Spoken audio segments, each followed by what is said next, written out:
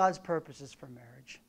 Intimate, multidimensional, or complex companionship. That's the idea here. What do I mean by that? It means there's different vocations within marriage. There's different roles and functions. We'll talk about that in our next session. But that's the idea here.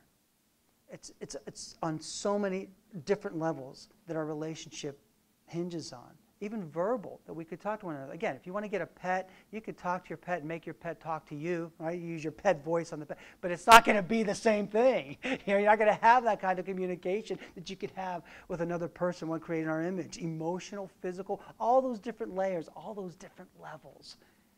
God has created His purpose for us, that He's given us marriage in that way, that it's it's complex companionship. That's how we fulfill. That's how we complete. That's how we complement one another. Secondly is procreation, the propagation of the human race. Be fruitful, multiply, have families, get married, have babies. That's what the Lord is saying. Let's do that. That's part of our command to dominion, creation command there.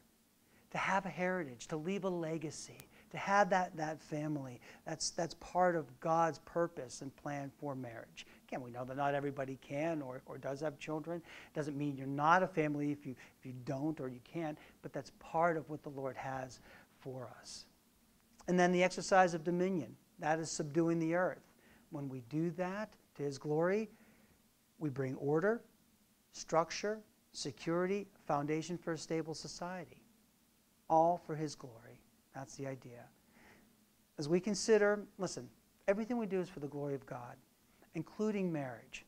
So if you're a Christian today and you think about what God has created, some days you just go out, you get your cup of coffee, you have your Bible, your devotional, right? You go out to your back porch and you're just hanging out and you're reading and you're looking around and you're just praising God. You're like the psalmist, looking around. Oh, Lord, look at all this that you've made. How wonderful this is. It just speaks to your glory, to your goodness, to your grace. We don't deserve this. When I see all the things that you've... What is man so frail and weak that you should consider him, right? As David says. When we see that, we praise Him for the general revelation, for His creation. It's the same thing when we come to marriage. This is what He has given. When we think about marriage, we should be moved to give Him thanks. Now, I know some of us in our marriages, that's the last thing we want to be doing. Yeah, thank you, Lord, for this. Are you kidding me?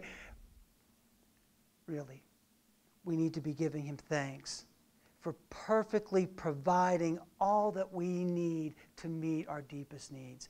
So don't overlook that. Think about that. That He gave us this institution for His glory, yes, but especially for our good, because God is a giver, because God loves us, because God, in that sense, wants us to have the best. Here it is. Here's what I've done for you. What are you going to do with it?